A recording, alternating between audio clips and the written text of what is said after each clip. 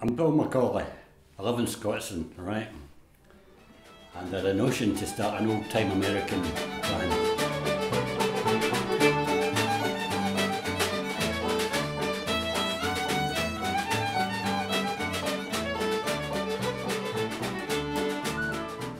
So I contacted some of my friends, and they came from blues, they came from Cayley, they came from classical, they came from country, different sources they came from, you know.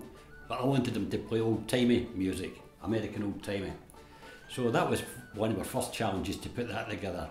We needed to find somewhere local that could put up with us and put up with the noise that we make, well, music we make.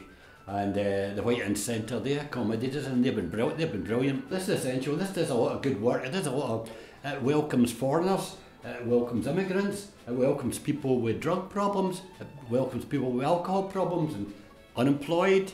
This is a place that you can come in, and it's a friendly place, nice clean place, good place. And so yeah, it does a lot. There are not many places that take all these people in. The Whiteinch Centre does. In fact, downright encourages them to come in.